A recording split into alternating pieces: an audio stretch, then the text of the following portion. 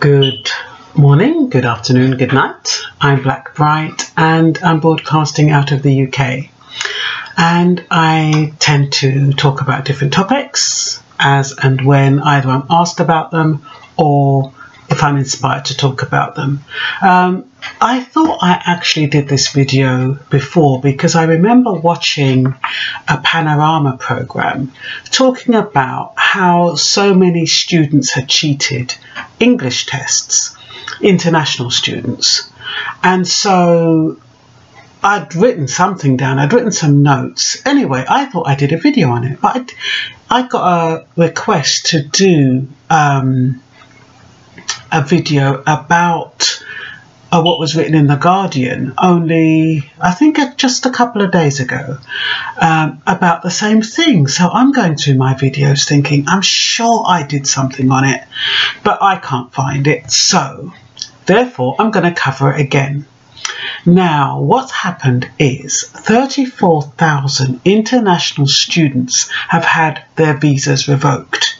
Now, it was based on that panorama program that I saw a few months ago. It actually originally came out in 2014, where it was saying that a lot of international students were using proxies to sit the English test. It's called the English, what's it called again?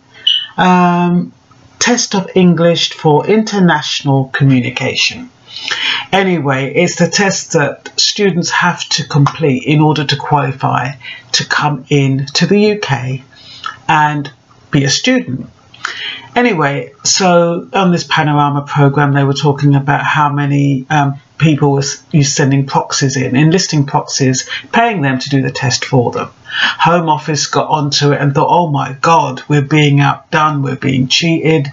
And of course, they make an irrational decision to revoke or cancel 34,000 students' visas. Now, they reckon they had a machine that would tell them who did that, who were cheating, but apparently the machine was faulty and it resulted in 20% of students, which translated into 7,000, being wrongfully deported. Now, it seems that only 300 of them are in a position to appeal.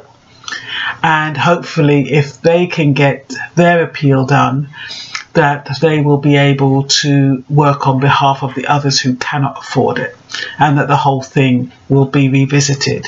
The National Audit Office is on it, and apparently they're reporting their findings at the end of May, beginning of June.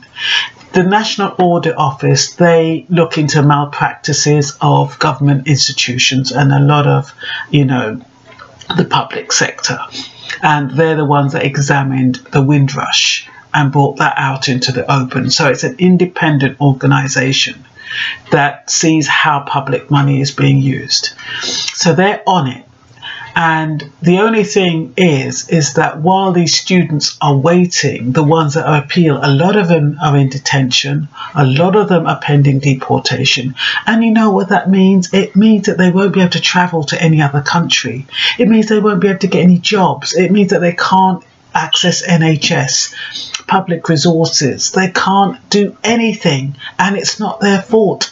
I don't see why so many of them have to pay the price for so few, and that is the problem. So some of them are destitute, and it's really, really sad. And as we know, they can't access legal aid because legal aid is not allowed for immigration cases unless it's asylum or something like that. So it's really, really sad that so many international students had paid for the course to come on, and I doubt very much if they got their money back.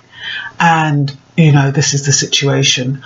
Of course, they need to clear their names, and that is why they're appealing. We all know what nationality they probably are, varies, and they're considered foreign nationals, so they pay a higher price than anyone else, as we've seen in the past. So, there's something about the English government that seems to think that if someone's getting over on them, they take it out on everyone. It's almost like it's a reactionary behaviour. So it's not like, you know, a rational person would just deal with those people who they can prove actually cheated. You wouldn't make a random cancellation of so many people's visa thinking, okay, you know, you think you're going to get away with this. We haven't got time to look into every single one, so we're just going to cancel all of them, which seems to be the action that they've taken. I'm not saying it is the action that they've taken, but it appears to be that seems to be the case. I just want to make sure I've covered everything else. Okay, the Home Office said 34,000 of the 54,458 students who took the test, they claim they cheated.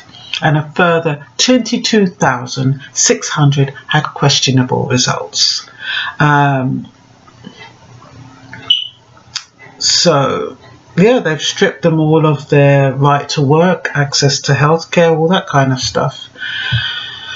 So, yeah, another one, short and sweet. And that's all for now. Just keeping you in the loop. Bye.